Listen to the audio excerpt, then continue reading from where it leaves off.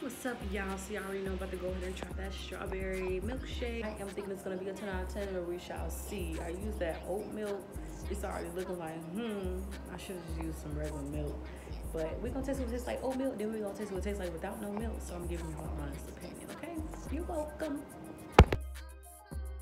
So here we go. And it's not giving like too much strawberry. It's giving like,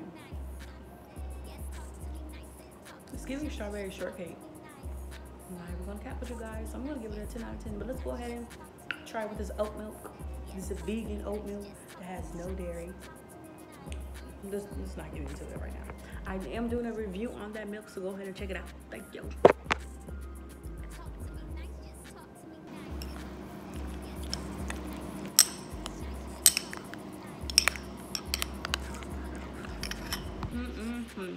So if you can't find it at your local store, I advise you just Googling it. That way you can just do a Walmart pickup or pickup of some sort, and you can also see where it's in stock out. Okay, so go find it, guys, and go try it out. And maybe you can be like me, you're supposed to review too. So we can all get this money. There's enough for everybody. Peace out, y'all. Bye.